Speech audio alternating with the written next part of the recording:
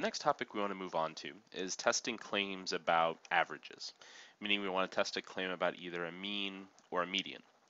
Before we can get into that though, we need to look at how we verify the conditions to test a mean, which is going to bring us back to this idea of assessing normality that we first looked at with confidence intervals. So in order to test the mean of a population, we need to verify that two different conditions are met. Our sample must be random and independent,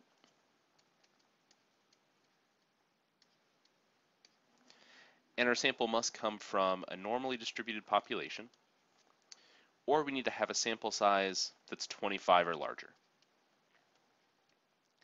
So if there are 25 values or more in our sample size, that condition's met. But in the case where we have smaller sample sizes, then we need to assess the normality.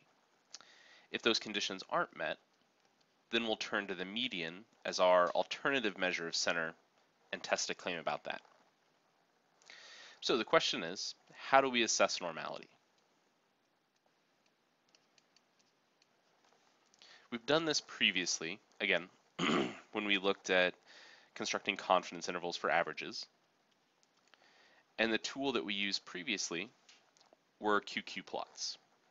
So we constructed a QQ plot for our data, which showed us this theoretical straight line, and then a plotting of all of our data values. So to interpret that, we looked at our plot to see if it follows a straight line pattern. If our data followed that straight line pattern, then we would say that our data comes from a normally distributed population, or from a normal population.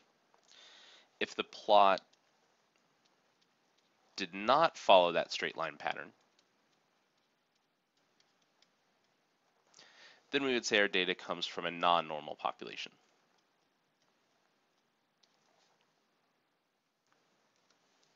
So that's a previous method that we looked at, but now what we want to do in this section is introduce a new method for assessing normality. Since what we're doing now is talking about hypothesis testing, we're going to introduce a method that lets us use hypothesis testing to test a claim about the normality of our data. But again, in the end, we'll come to one of the same two conclusions, either that our data comes from a normal distribution or comes from some non-normal distribution.